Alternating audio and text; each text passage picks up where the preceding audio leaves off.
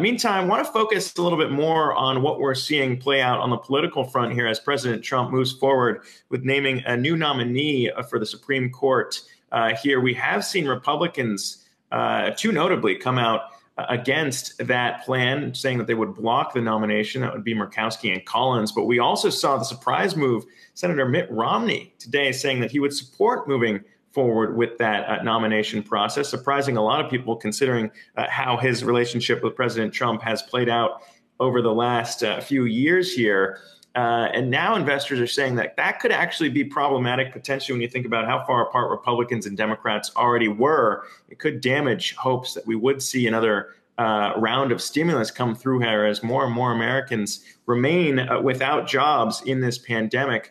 And joining us now for more on how that could shift the economic outlook here is our next guest.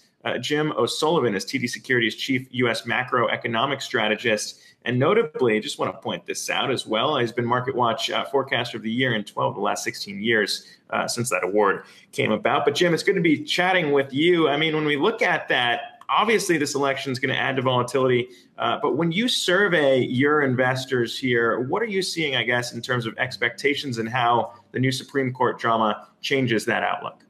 Hi, Zach. Hello, everybody. Well, I mean, I guess our main focus, just in terms of following the economy and how that influences markets, is what happens with fiscal stimulus right now. And even before last Friday, even before the news of Justice Ginsburg's passing, there was stalemate in fiscal negotiations. Of course, there's been talk about a phase 4 deal, adding to the rounds that they've already done, particularly the big CARES Act in April. But that's been pretty much in stalemate. I mean, part of that is because the numbers have been relatively good.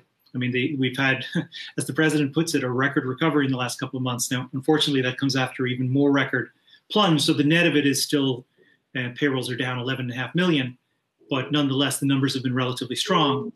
And we would say ultimately you will need more fiscal stimulus. And already I think there are signs that upward momentum is slowing. But at this point, yes, it looks like stalemate. And if anything, the intensity of the battle over the Supreme Court and just that focus probably only lessens further the chance that we get a fiscal package before the election. Yeah, and as we've heard, even from Fed Chair Powell, a lot of this is tied back. You can see this recovery playing out over the last couple of months, maybe losing some steam, but a lot of it tied back to what happens on the health front and whether or not we can get a control on this pandemic. And hopefully we don't see another second wave here that a lot of medical experts are fearing. But when it comes to those expectations, obviously, that's going to be a key piece of whether or not A, President Trump gets reelected, but also B, what happens in the Senate. Because it seems like more investors are pricing in the idea that we would see split government here. But increasingly, we've seen odds of a blue wave and Democrats retaking control in the Senate rising. So what might that do to kind of catch maybe some investors flat-footed here if they aren't prepared for something like that? Well, it's a good question. And we've been asking people what they think is in the markets in terms of our clients, et cetera. And even in turn, what it means if it goes one way or the other. And I mean, there are a lot of different views on that. Certainly the betting markets at this point would say there's probably more or less a 60% chance that it's Biden rather than Trump, but it's not like 90-10. I mean, so the markets, it's not that far from being even, but clearly Biden has an edge right now in terms of betting markets and of course in polls even more so.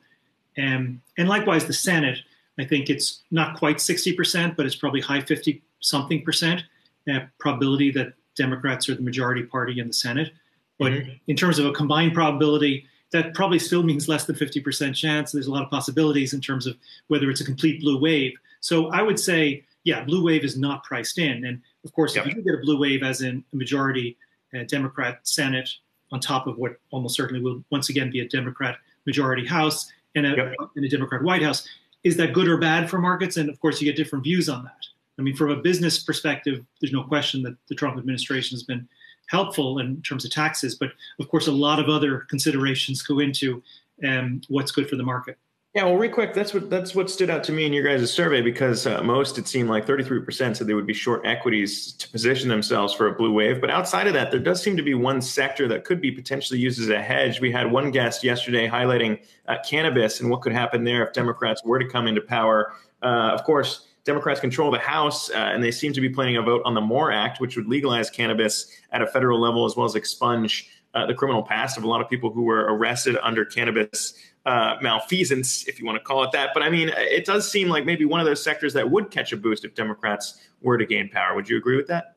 I must admit, I have no expertise in cannabis, so I really, it's not the sort of thing it's a very small part of the economy, of course, as well. So it's not probably going to drive what happens to GDP and employment and inflation in the Fed. So I must say, I don't have a position on that. Well, look here, the title macroeconomic strategist. I don't blame you for not being a cannabis strategist. Very interesting, regardless, and nonetheless, when you think about preparing for what could happen here.